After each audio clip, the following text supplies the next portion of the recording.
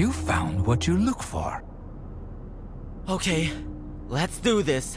Kao the Kangaroo isn't the biggest household name when it comes to platformers. Falling into obscurity following his original trilogy, Tate Multimedia's mascot is back with a surprise reboot, taking us to the very Australian land of Hapaloo Island. Going hands-on with a recent preview build, it's pretty easily compared to rivals like Crash Bandicoot, but so far, Kao's back in fighting form.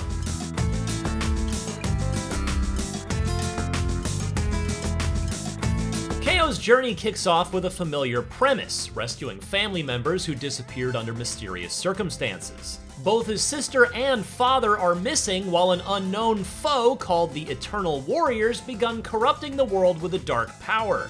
Worlds serve as hubs filled with collectibles, and you'll unlock new levels once you've found enough runes.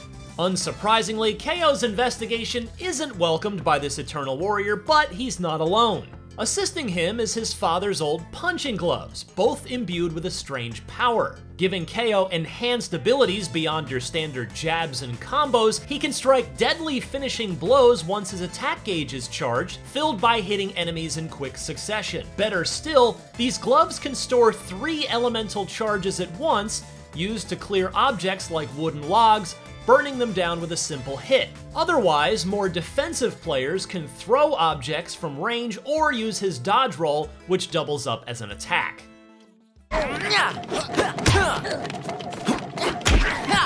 Kao's got moves, and the game's packing a considerable range of enemies, keeping battles interesting. Boss fights throw a few new tricks at you, like Terror's attack leaving a trail of fire behind him, but otherwise it all felt rather easy, and there's no difficulty settings either. You can't just stand there wailing on enemies, though that dodge roll is a lifesaver against groups, but don't expect much of a challenge. Still, if all you're after is a straightforward platformer, Kao's proving to be a solid choice. Gameplay is fun, there's a lighthearted story with a good sense of humor, and a colorful presentation that's visually appealing. It could do with less outdated pop culture references though. Jokes like taking an arrow to the knee or it's clobberin' time will likely fly over most kids' heads, but at least that's infrequent. Platforming was what sold Kao for me, going beyond the basics after the first world. Climbing across vines using Kao's ears is silly fun. You can channel your inner Spider-Man by swinging across floating hooks with a grapple ability, while those elemental abilities are creatively used.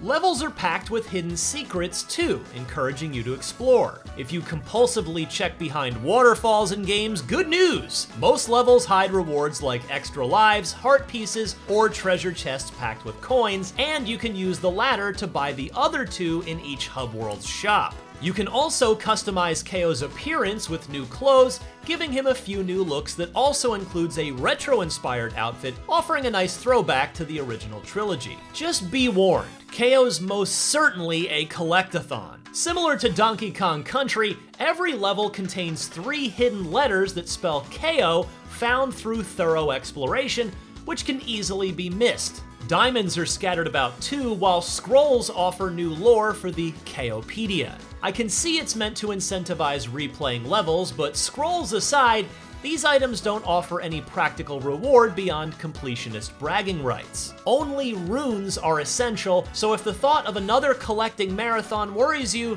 fear not, everything else is optional. Despite this lack of challenge, Kao the Kangaroo is shaping up to be a promising 3D platformer later this year. Powerful boxing gloves excluded, it doesn't rely on weird gimmicks to stand out, yet despite cruising through combat, it never got boring. What we've got is a refreshingly straightforward platformer which scratches a nostalgic itch, one that makes no secret of its influences and pays fitting tribute to them. For more on Kao the Kangaroo, check out the official announcement trailer from earlier this year, and for all of your other favorite platforming games, hop on over to IGN.